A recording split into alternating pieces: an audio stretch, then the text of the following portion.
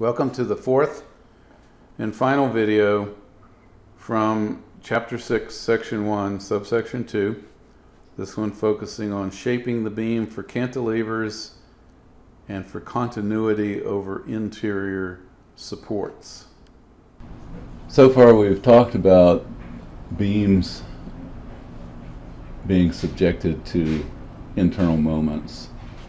In the case of the beam on the top here, we have simple supports at each end. The beam is deflecting downward and there's a curvature induced in it. And that curvature is being induced by the moment stresses, which are compressing the material on the top of the beam and stretching the material in the bottom of the beam. The moment is zero at the ends in this case, and a maximum in the middle. And if we went and actually studied the curvature of the neutral axis of this beam, we would discover that the amount of curvature at any point along the beam is in direct proportion to the amount of moment. So for example, we have no curvature right at the ends because the moment is zero, and we have the maximum curvature in the middle, and the amount of curvature varies according to the parabolic variation in the internal moment. If we put the beam on top of a single central support, we induce a curvature in the exact opposite direction. The maximum of curvature occurs at the center with zero curvature at each end. In this case, this cantilever here is half of the length of that simple span, and likewise this cantilever is half of the length of that simple span. And by arguments that we have developed previously, we say that the burden in terms of internal moment on a cantilever that is half the length of a simple span is the same as the burden of the moment at the center here. In other words, the worst moment for this situation is the same as the worst moment for that situation. We can have combinations of these two types of spanning action. So for example, if I were to draw the moment diagram for a simple span, it would occur here. It would start at zero, it would rise to a maximum and come back to zero.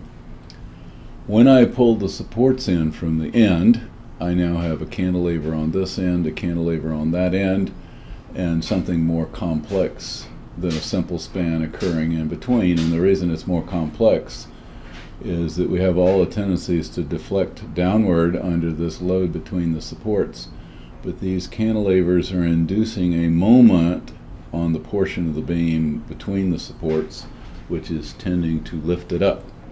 So that moment is actually pretty drastically diminished in the midspan by the effect of the cantilevers, which are dragging the moment down to negative values before it's allowed to start up again.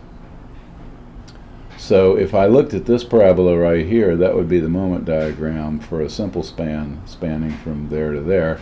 But the effect of this negative moment that's being imposed upon it by the cantilevers is to pull the curve down. So in other words, instead of the curve sitting up here, it's been pulled down by that amount, and that becomes the moment diagram between the supports. So here we have a negative curvature with tension on the top, compression on the bottom. Here we have a positive moment or a positive curvature with compression on the top of the beam and tension on the bottom.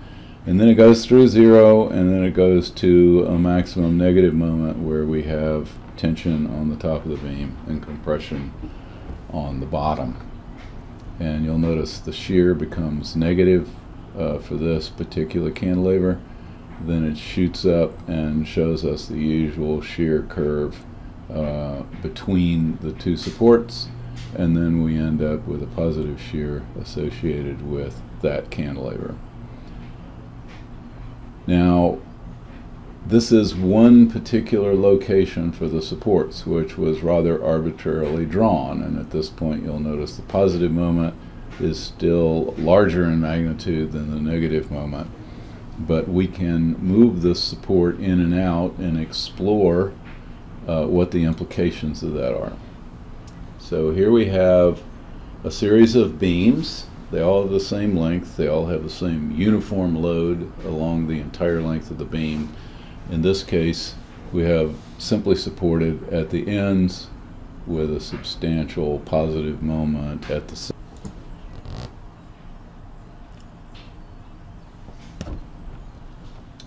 This curve, of course, is parabolic. That parabola changes when we begin to slide the supports in. So here we have fairly modest overhangs, and we're beginning to see slight negative moments, but they're relatively minor, and the positive moment between the supports is still the dominant one. But this has been pulled down fairly substantially compared to this for two reasons. One is the span here is much shorter than the span there, but also the curve has been pulled down by this initial negative moment before we even start on the portion between the supports. If we move the supports in further, we see that the negative moment associated with this longer cantilever has increased, and this positive moment has decreased quite dramatically. When we move these supports in to the perfect point, we will have a situation where the magnitude of this negative moment is exactly equal to the magnitude of this positive moment. That is the support configuration that produces, under uniform load, the minimal moment. You can't do any better than that. We've been making the positive moment at the center smaller and smaller, but now we've reached the point where it is rivaled by the negative moment over the supports. And if we pull the supports in any further, the negative moment will become dominant, and in fact the positive moment will disappear. So this would be called the optimal. It turns out that this cantilever is 20.7% of the overall length of the beam, from there to there. 20.7%, and you can work that out mathematically to get it to however many degrees of accuracy you want. That's for a uniform load that's everywhere. If you have a shifting load, such as a live load, that alters the mathematics of the optimal cantilever. So this would be the optimal cantilever under dead load or some uniform load such as snow. If we continue to move the supports inward and take them to the quarter points, then it turns out this half of the beam is balanced over that support, this half of the beam is balanced over that support, and there's no longer any need for there to be a moment at the center of this overall beam to keep everything balanced. And it's as if this whole system is in equilibrium and that system is in equilibrium, and they're just barely connected here for stability purposes. So there would need to be some balance here, otherwise this load, which is never perfectly balanced, could cause the two halves to flop. But at this point, the structural significance of this portion of the beam is much less than the structural significance of that. If we slide the forces in even further, the negative moments associated with the cantilevers increase. And by the way, this is a little more detail than we need to get into at this point, but it turns out that this parabola, which is representing that cantilever, is exactly the same as the parabola for that, is exactly the same as that, which is the same as that, and all the way down it ends up being this portion of a parabola. The only difference is that that negative moment can only build up to whatever point we have the support at, and beyond that then it begins to go back up, associated with the influence of the loads between the supports. So how bad this negative moment becomes depends upon how far back in we want to pull these supports. When you think about cantilevers, think about that, in that when you cantilever further, you're adding more of this burden, as opposed to, you may think of yourself as adding more on the end, but in fact you're simply determining how much further along this parabola you're actually going to go. If we pull the supports all the way to the center where they're both coincident with each other, then we have no space between the supports. It's pure cantilever on this side, pure cantilever on that side. There is no space between the supports. We have a very severe negative moment. It turns out that the magnitude of this negative moment is just equal to the magnitude of that positive moment. And that is consistent with our statement that the burden on a cantilever of a given length is the same as the moment burden on a simple span of twice the length. Or in other words, with a given beam cross-section under a given loading of W in pounds per linear foot, you can span twice as far with that beam in simple span mode as you can in cantilever mode. Also, of course, there are other practical considerations like the columns that occur at the end of this beam restrain movement so that you can have glass there safely. There's no such restraint at the end of this beam, so if you put glass out here, you have to worry about how it gets affected by the movement of the end of this cantilever. That explains, by the way, why we rarely use significant cantilevers unless we're in a situation where we don't have glass at the end. For example, in a sports arena where you don't want a column out there and you don't want any glass and you want unobstructed view, you will cantilever because you can tolerate the cantilever movement. That, of course, doesn't show up in any of these diagrams. That's a deflection issue and not a moment issue or a failure of the beam issue. Now we can do a similar kind of thing where instead of moving both ends in, we keep this end fixed and we move this end inward, and when we do that we create a cantilever on one end. And when we draw the moment diagrams, they look like this. So here we've moved the support in and induced this negative moment, and then some more, and then some more, and then finally we reach the optimum here. This optimum occurs when this length is 29% of the overall length. When the cantilever length is 29% of the overall length of the beam, the magnitude of the negative moment is just equal to the magnitude of the positive moment. From that moment on, as you continue to move the support in, the positive moment diminishes, the negative moment increases, and eventually you reach this situation again where, for all intents and purposes, all the support's at the center. We may still have a support here, but it's not doing anything because the load is balanced over this interior support.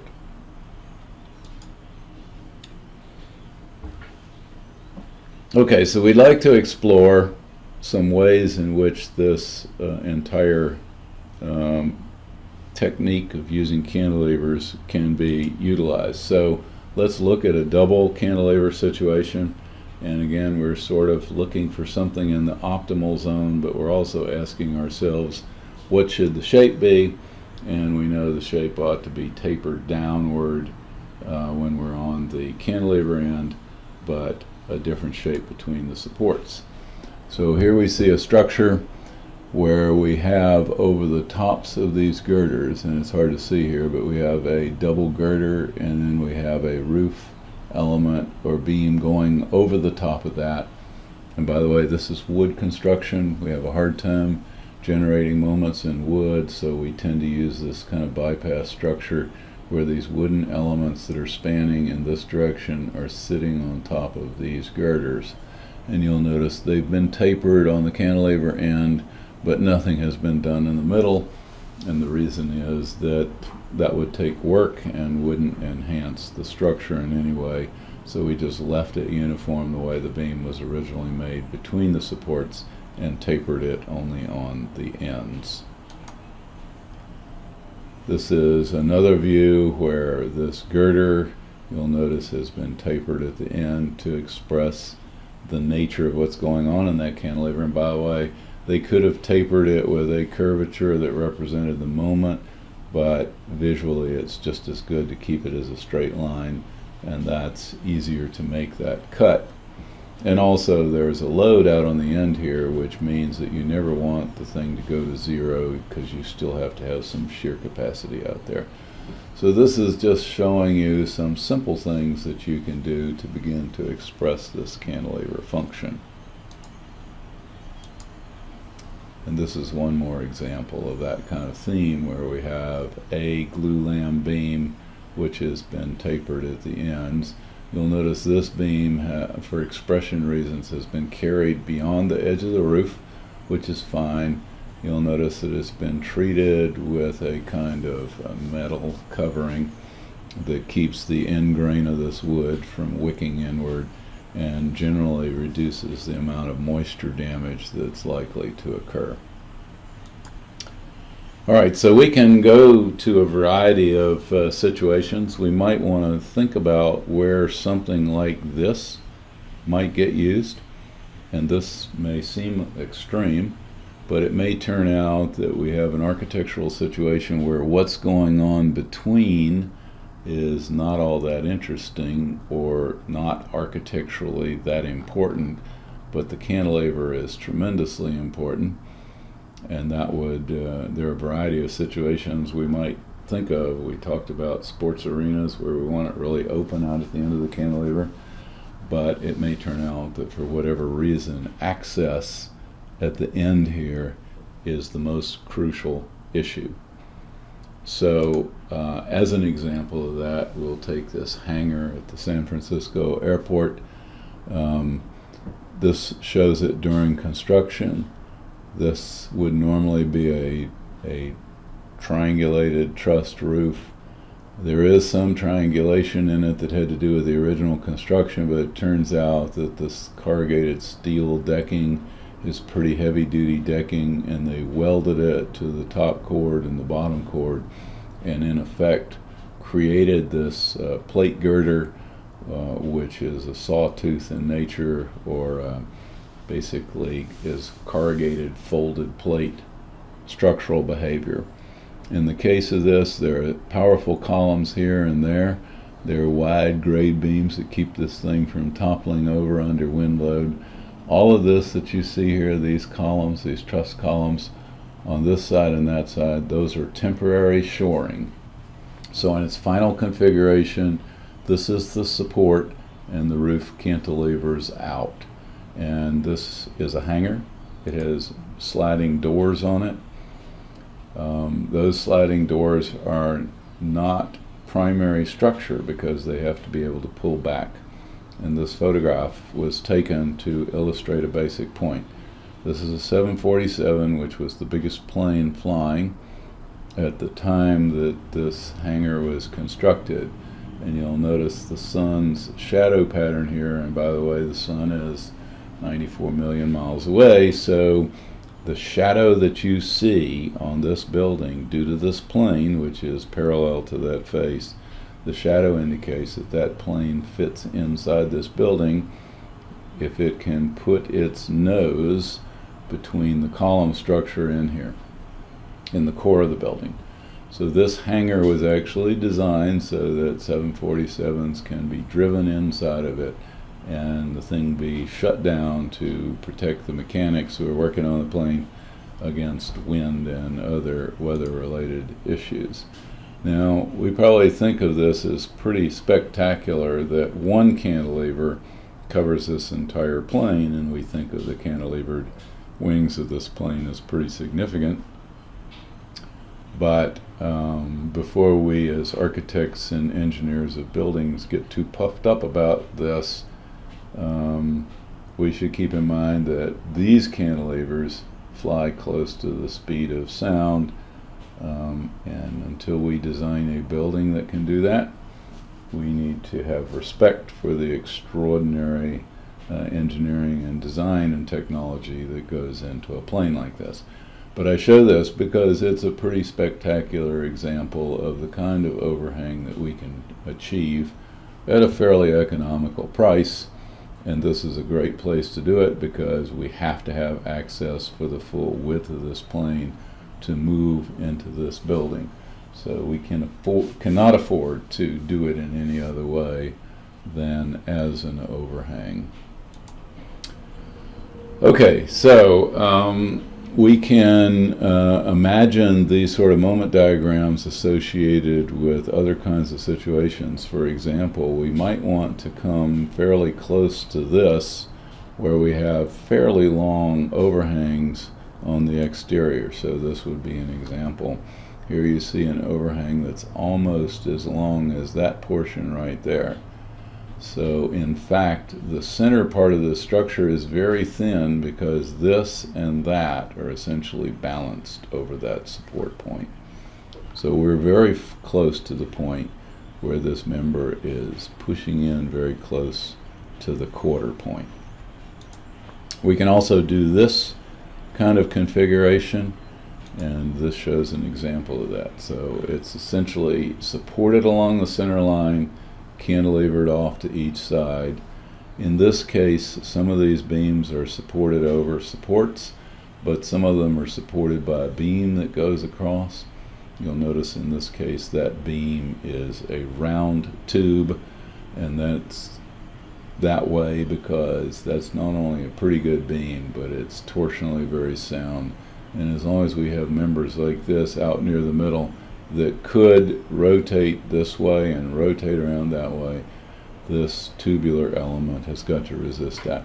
But you'll notice here these are deepest at the center and they taper towards the outside. In this case they were not given curvature because it's easier to take this huge plate and just cut it on a shear, which tends to cut it on a straight line. Here's another example. This beam has its maximum moment here, and this long cantilever. This is a short cantilever, so there's a need for a significant compressive strut there. That compressive strut, by the way, has been rendered as very thin because it's very short and we're not worried about its buckling, but that's probably solid steel in that strut. But nonetheless, this is the same kind of situation where we have symmetric or almost symmetric loads about a key central support. So we're showing this as deep at the center and tapering towards that end. Here's another example of that. Doesn't show up too well in this picture, but we have a central support and tapered beams. We have another point here, which is against overturning wind load, we would like for this column to be widest at the base, but for other aesthetic reasons, which might be hard to imagine in this case, given the appearance of this thing, it was made narrower at the base to look more like a human being standing under this load. Here we have another example of asymmetric load. In this case, one cantilever is longer than the other, and in this case, this tubular element becomes crucial because its torsional action is what keeps this cantilever from drooping down.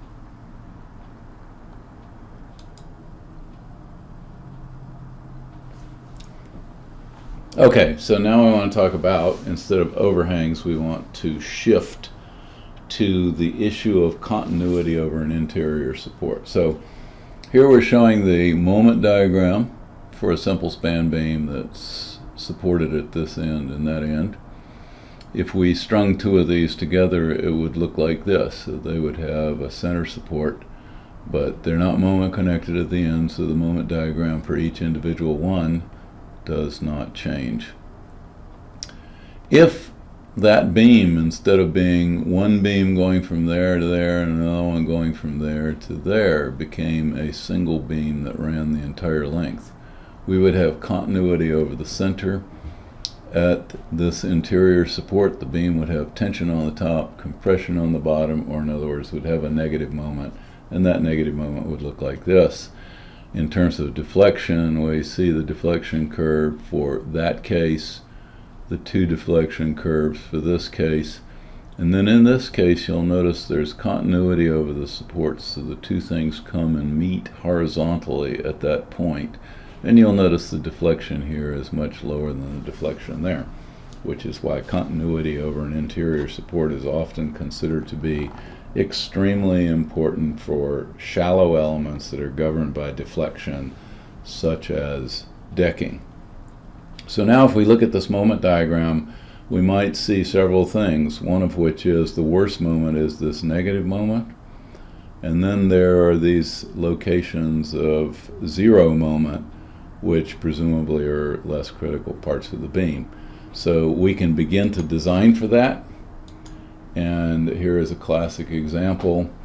Here we have a plate girder of constant depth, but you'll notice that the bottom chord over this zone has been made thicker, and then a thinner bottom chord has been used for the parts, or bottom flange, for the parts where the moment is not so severe.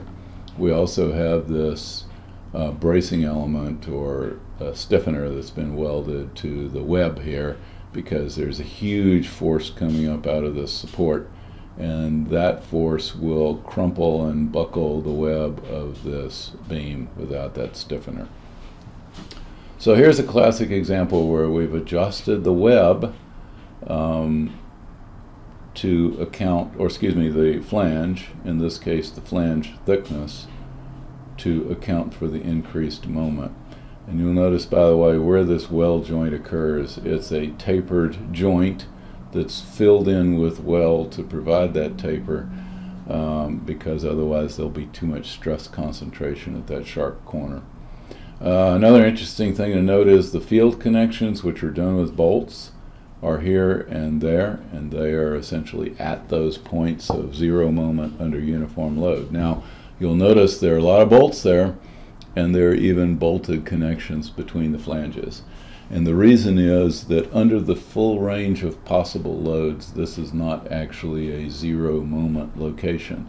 Under asymmetric loading, where say half of the bridge on that side is loaded and the other half isn't, or where this half is loaded and that half isn't, that load will produce some significant moment here. So even though this is the best place to go to do a field splice, it still takes some serious attention in terms of assuring continuity of both the flanges and of the web.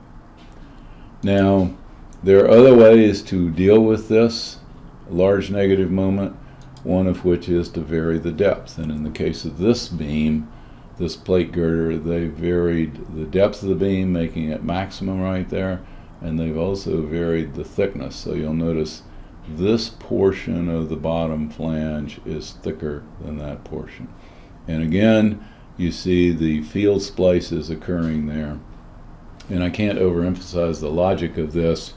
Putting those splices there and there rather than putting two simple spans to the middle has also the advantage that this span plus the other spans on each end are shorter than we would have if we went from this support point to some other support point out at the boundary. So everything tells us this is a really logical place to put that field splice.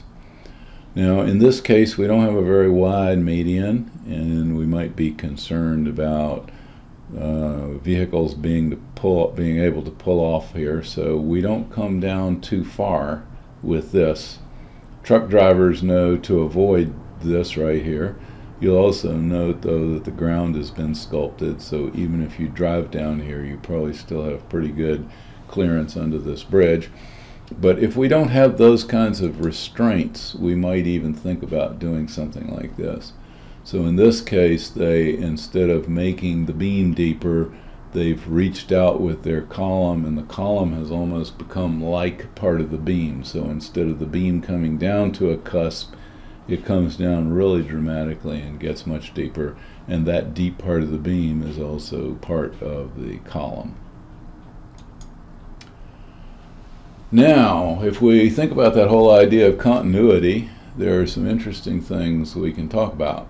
For example, here we have three simple span beams, one going from there to there, one from there to there, one from there to there. So that's represented by pin joints. So right here I have that case.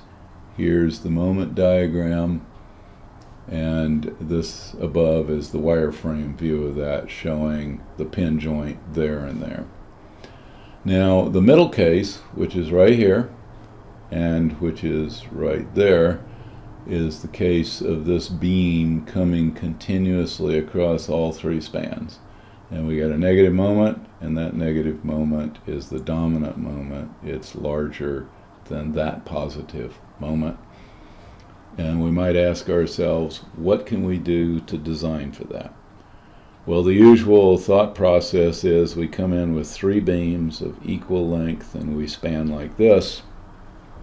We don't want to do this because the beam probably gets to be too long and too hard to manage, although you'll notice this beam is now shallower than that one because this negative moment is not as bad as that positive moment. So in other words, if we could go with a continuous beam all the way across, we save a substantial amount of material. We just don't know how to handle that. So what we can do is we can run a continuous beam that goes over that support and cantilevers out, and then we have simple span from there to there, and then we have continuous beam again over here. Now we chose these points to make those pin connections to support this simple span based on this diagram. When we analyzed the continuous beam, it said there's a 0 moment point there and a 0 moment point there, so that's the logical place to make a field connection. So now we discover something interesting. If we go cut this portion of this continuous beam out and replace it, because this moment is so small, we can actually replace that with an even smaller beam. So instead of three simple spans, such as shown along the bottom here, if we have a continuous member that cantilevers out to the optimal point, another member over here that cantilevers out to the optimal point, and then we simple span between there, we effectively get a moment diagram that mimics a continuous beam, but has the further advantage that this particular section right in here is actually smaller. So this shows conceptually how that works: continuous beam out to this support point, continuous beam out to that support point, and then a simple span beam in between. And this is what that would look like in practice. In this case, there's a continuous beam that comes across to this point. The beam has been stiffened at this location above this column because the column is delivering a very large upward force, which would tend to buckle the web of this beam. But you'll notice there's a very minimal connection right here, and unfortunately I don't have a close-up of that, and we can sort of see one here, but basically in this case there's an angle welded to that beam, an angle welded to that, and they are bolted together. But they can also be done by just scabbing a plate on each side of these beams with a few bolts in it, and that plate becomes the means of shear transfer between this beam and that beam. In this case, the span that involves this beam is actually quite large, and that's evidenced by the fact that this beam is actually deeper than the beam that's supporting it.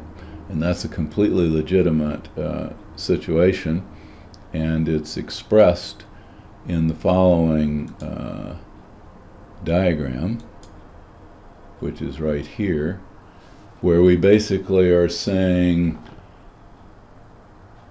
if we go with this idea of a continuous beam, we can spread the distance between these supports and bring it to the point where this positive moment and that negative moment are essentially equal.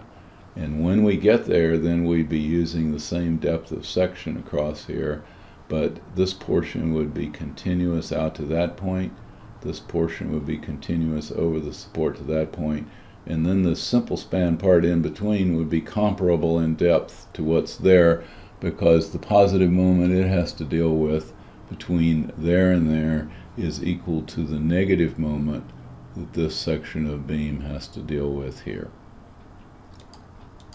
Now, I don't have any good distance shots of beams like this.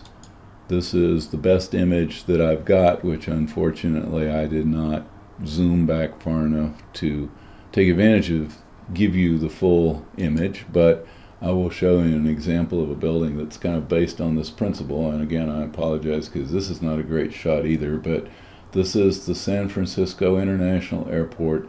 It has this lenticular truss here, another lenticular truss, and another one. And unfortunately, there are two columns, one right there and one right there you can't see, but you can see those comparable columns over here. So in this case, they didn't put this column at the end. They pulled it back in because that looks really cool. And it turns out that's also a really excellent configuration in terms of minimizing moments. So there's two supports there. Symmetrically, there are two supports over here. This is a simple span truss in between. So if I go show you the interior of that building, here are two supports under a side lenticular truss. There's another side lenticular truss with two supports, and then this is the lenticular truss that spans the long space on the interior.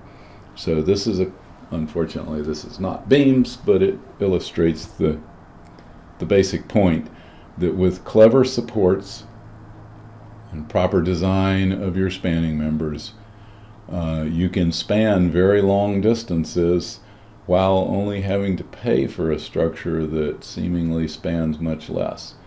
So this simple span structure in the middle here is not nearly as long as the distance between that column and that column. So we've gotten a really long column spacing at the cost of a fairly modest simple span. That ends our video on shaping the beam for cantilevers and continuity over interior supports.